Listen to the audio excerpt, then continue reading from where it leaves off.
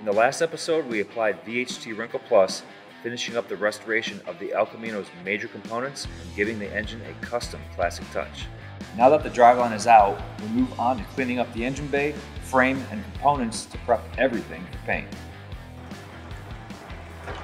Alright, so we're pushing the El Camino outside because the engine's out. It gives us the perfect opportunity to access the whole engine bay, clean up this frame, and get everything prepped and ready for paint.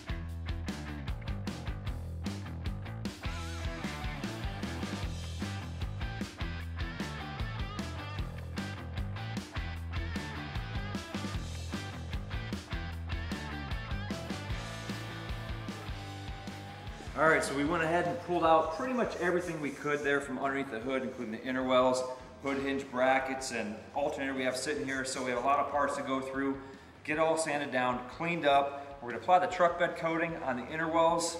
We're going to hit up the bracketry with some more engine enamel. We're going to start off with the prep spray to get these all cleaned up.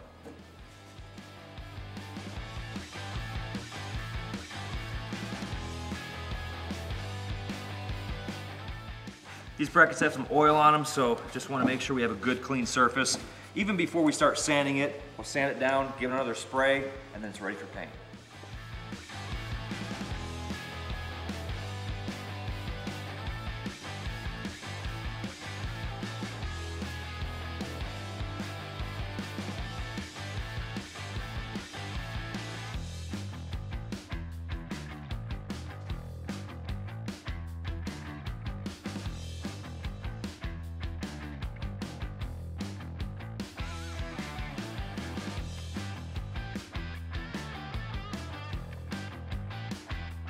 All right, so we have the inner wells removed. Driver's side came out okay, of course, because we had that out last time we did the car.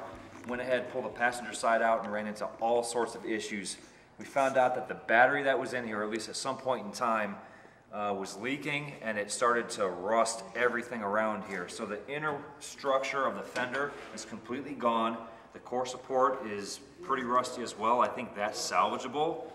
The lower fender is also rotted. All sorts of Swiss cheese going on down here. So between that and the inner structure being completely missing, I think we're going to have to end up replacing this fender.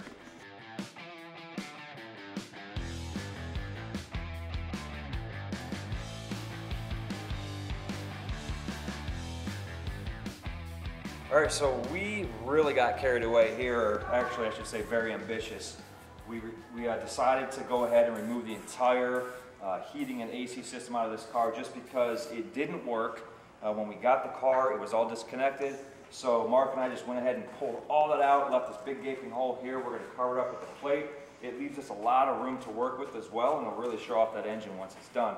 So Mark is cleaning the engine bay here, just finishing it up with the foaming prep spray. I'm going to use a solvent prep spray.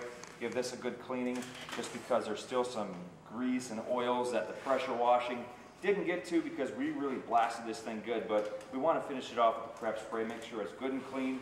We have a good solid foundation for the VHT roll bar and chassis paint.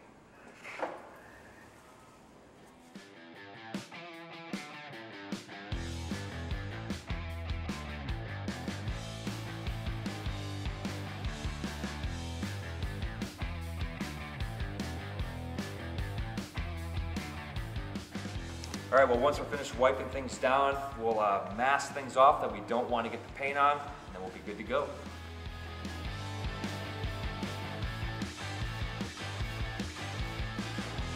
To give us better access to the frame and suspension, we jacked up the car and removed both front wheels. This will give us plenty of room before painting and to help with any final prep and cleaning before laying down the masking paper.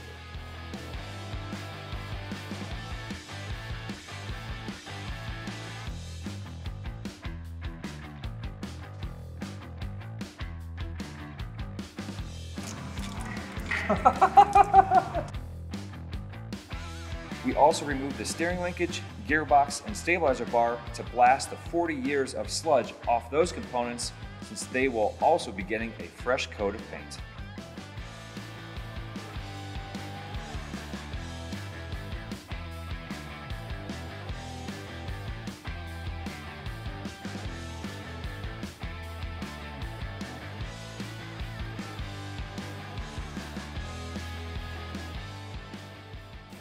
Alright, so Mark and Bill are attacking the frame here and also going to do the firewall. Now we went ahead and cleaned this all down. We have it degreased and of course prepped for paint.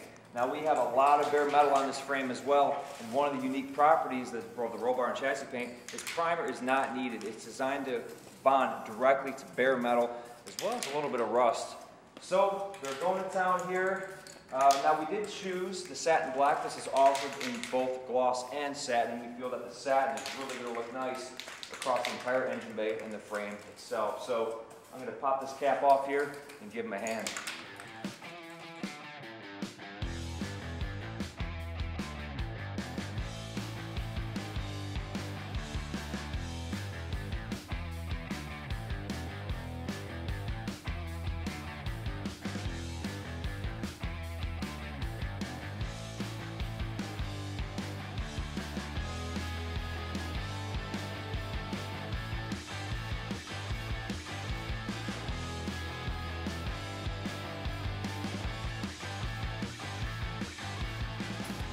Alright, Bill and Mark went ahead and cleaned up the steering gearbox and also the steering linkage. I have the stabilizer bar here sitting all pretty with a good coat of Dupli-Color acrylic enamel gray. Now this gray will contrast well with the black frame, so once I get this all finished up and they have their parts finished up, we'll get those bolted back on the car.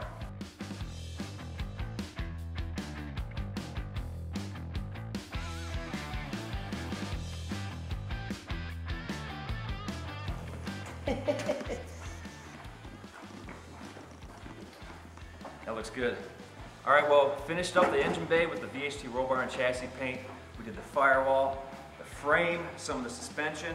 We also hit the whole steering assembly with the Dupli-Color premium acrylic enamel gray, and everything turned out great. So we're gonna go ahead and get this thing all bolted back together.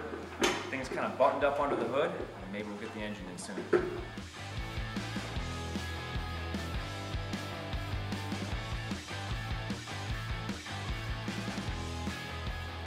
All right, so we're to the point of putting the engine back in. The engine bay is all nice and painted. Of course, the engine is painted as well. We have the Dupli-Color engine paint on there. We have the wrinkle finish. Everything's looking excellent. We've got Bill and Mark here giving me a hand. Just rolling the jack underneath there, gonna get the transmission all jacked up so we can go ahead and slide this motor back in.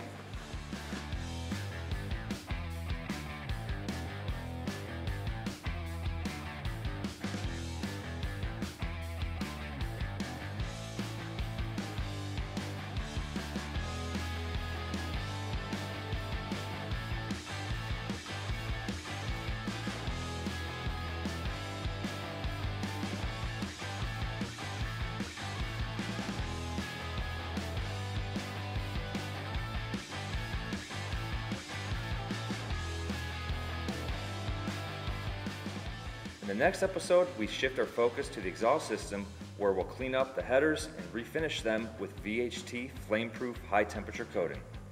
To keep up on the latest from Dupli-Color, follow us on Instagram, Facebook, and visit Dupli-Color.com. Make sure you hit that subscribe button for more great videos from Dupli-Color.